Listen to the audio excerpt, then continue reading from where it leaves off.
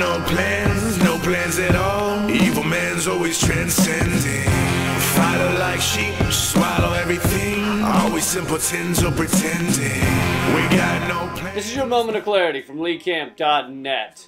So the Department of Energy said they might begin allowing radioactive metal waste to be recycled into consumer products like forks and belt buckles and zippers and Madonna's anti-aging chamber. So soon enough, you might have your very own radioactive belt buckle. And a lot of people are upset about this. They're like, they're going to give us cancer. They're going to make us sterile. But think about it. Which brands and companies buy incredibly cheap, recycled, possibly deadly metal?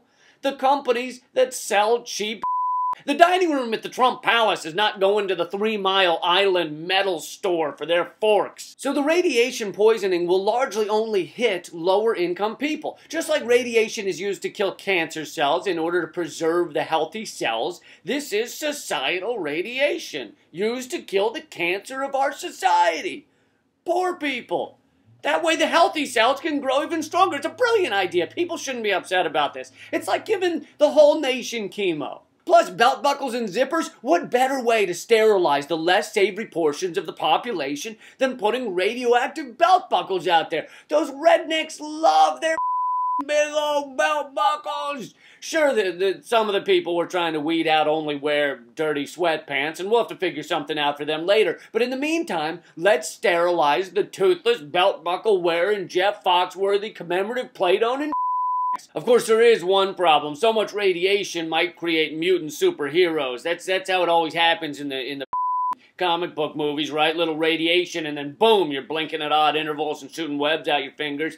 Superhero poor trash would be, it'd be the worst. I mean, what would they even use their powers for? Stealing Kenny Chesney albums and looking through walls to watch women breastfeed their kids, shooting lasers out their eyes to cook meth more quickly? It would be a havoc. But seriously though, 14,000 tons of metal are now under review for initial release, and the sale of metals could bring in $10 to $40 million profit. So how much money would you have to give our government to get them to agree to radiate their own people?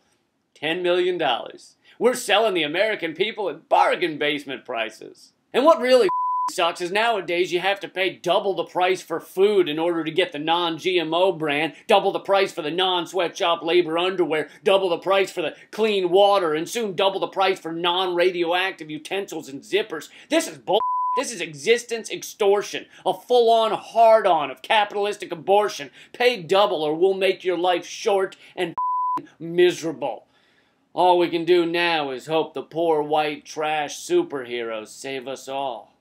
Anyway, that's been your moment of clarity. If you haven't already, leave your email for my mailing list and you'll be the first to find out about live tour dates, special offers, free everything else, where I go shopping, what I like to eat. No, maybe not that last stuff. But just go to LeeCamp.net and scroll down, and on the right side of the screen you'll see the box where you can join the mailing list. Thanks a lot. Keep fighting.